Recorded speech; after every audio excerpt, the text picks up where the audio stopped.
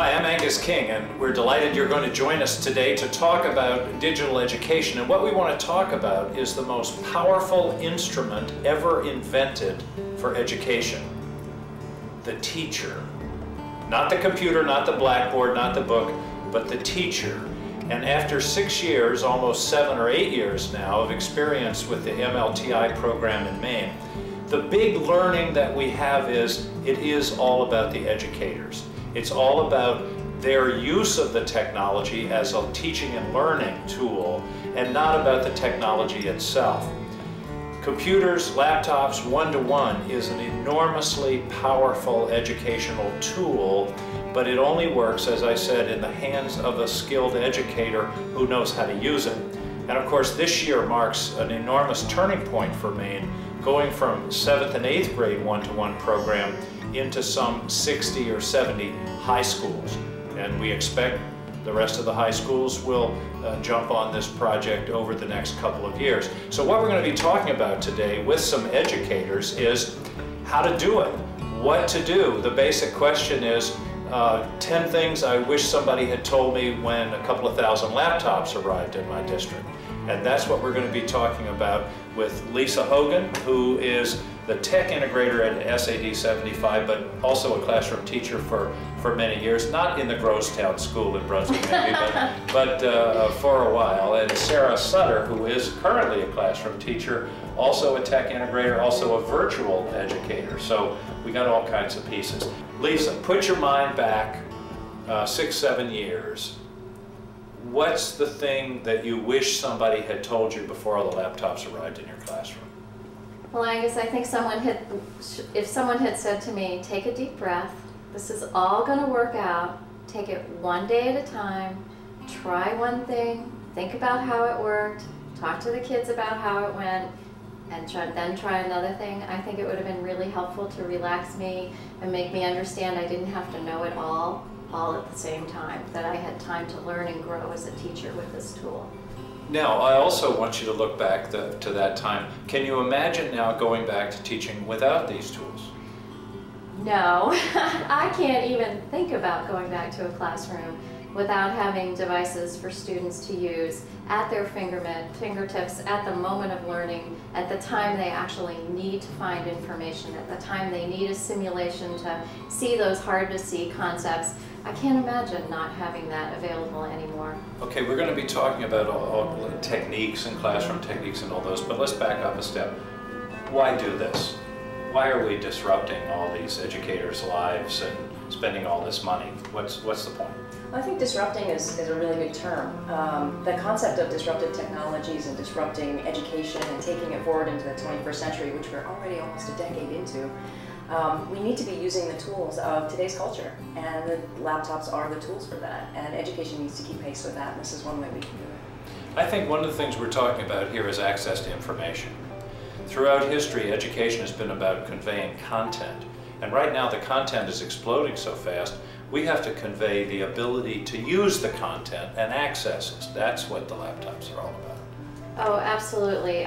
The information and the amount of information that's available now and the rate at which it changes is enormous. And having that available to kids and teaching them how to cope with the overload of information is equally as important as teaching them where to find the information, how to find the information, how to evaluate the information.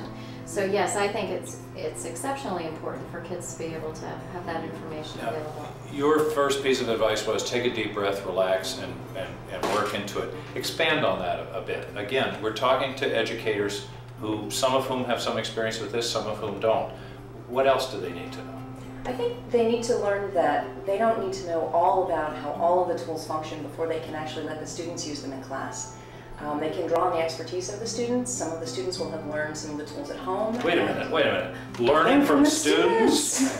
You're allowed, that's allowed. It is allowed and certainly encouraged. That dialogue with the students and allowing the students to take a role as a leader in the class to not only help the teacher learn how to do something, but to teach their peers.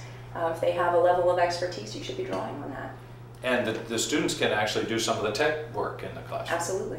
And in fact, I've seen in schools where students who really weren't doing that well, weren't engaged, disciplinary problems, suddenly became the class tech officer, and it gave them an important bit of responsibility. It did. It gives them a reason to engage with the class, engage with their peers, and engage with the teacher with a new level of respect on both sides. I think it's very important. These educators all have laptops themselves. How about the role of play with it at home? Learn to use it. It's okay. A lot of people, it's very hard to break a computer other than dropping it out of the window. With a keyboard, you can't break it. Exactly, and the more that they play, 10 minutes a night, 20 minutes a night, the more they're going to learn and develop some self-confidence in using the device. And I think learning together as teachers is a great thing for teachers to be thinking about. For example, if I'm not quite sure how something might or might not work, I might go to Sarah and say, can you explain this to me? And vice versa, she may come back to me next week, because we can't know it all. But together we know a whole lot more than if we just try and learn it all ourselves. Well, part of what we're going to try to produce here for this video and related materials is a list of resources, places you can go, websites and those kinds of things. But maybe the best resource is other teachers. Oh, absolutely. I think so. And I think watching and listening to what your colleagues are doing with students and how they're utilizing kids and the programs and applications and the way they're using them, all of that collaborative piece is hugely important. Well, of course, the high school teachers in Maine have a huge resource ready-made in middle school teachers who've been doing this for 5 or 6 years. Do high school teachers talk to middle school teachers? I mean, is that allowed? It's allowed, but it doesn't happen as often as you'd think. With the schedules and the different buildings, sometimes it's difficult to have a multi-grade level discussion. But certainly, I think one of the greatest resources is going to be perhaps a person in your discipline that's been working in the middle school level, and you can see what they've been doing, and then you'll know a little bit more about what the skills in the content area might be that the students are bringing to your classroom. Because those 9th graders certainly had the laptops last year, so they'll be bringing some things into the classroom. It would seem to me that it might be a cool thing to have panels of middle school and high school teachers together at faculty meeting or at professional development day or something like that to share experiences back and forth.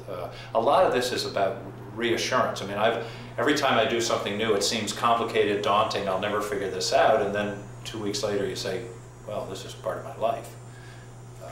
Well, and I agree, and in our district we have on occasion paired up our middle school teachers with high school teachers. When we first deployed the MacBooks for the high school teachers 2 years ago, we used the middle school teachers to help the high school teachers learn about their MacBooks. They actually came over and worked in small groups with high school teachers, and it worked really well. And I think the high school teachers felt really great that they had a whole collection of colleagues they could go to. And I think we'll see some of that begin to happen now, as you say, with those 9th graders coming in. They're going to pick up the laptop, the MacBook, like they've never left it, and just be ready to roll. And so I think we will see teachers looking to the middle school. So we got 3 rules so far. One is take a deep breath and relax. The second is listen to the kids, and the third is work with your colleagues. Absolutely. Well, I want to thank you for taking the time to join us, and thank Sarah and Lisa for what I hope is a stimulating and thought-provoking conversation. As I mentioned, there are lots of other resources we're going to be making available to make this huge transition. You should know, by the way, that you're sitting, you in Maine who are watching this, in the world center of this movement. It's happening all over the world, but we seem to be at the head of it here in Maine. And I really believe it's because from the very beginning, this project has focused on teachers, on educators, on learning as opposed to hardware and technology. And we're all figuring this out together. There are no magic answers, but I think there are 2 important points. A, this is important. It will make a difference. It is urgent that we get this right because the whole future belongs to those who are educated. Global competition that we're facing is absolutely unprecedented, and creativity and education are going to be the dividing lines. And we don't have time to spend 10 or 20 years figuring this out. We've got to do it now. And there is a sense of urgency to this. And the second point is, we can do it.